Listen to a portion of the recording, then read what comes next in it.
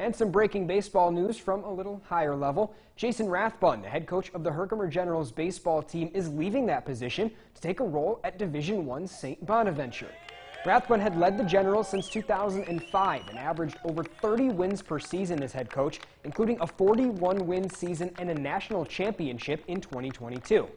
At St. Bonnie, he takes over for a coach Larry Sudbrook, who was the leader of that program for 36 years before his retirement in 2021.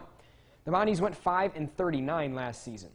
In place of Coach Rathbun at Herkimer, reports are that the school is staying internal, moving assistant coach and recruiting coordinator Lane Potter into the role. Potter had been on Rathbun's staff since 2016 and graduated from Herkimer in 2010.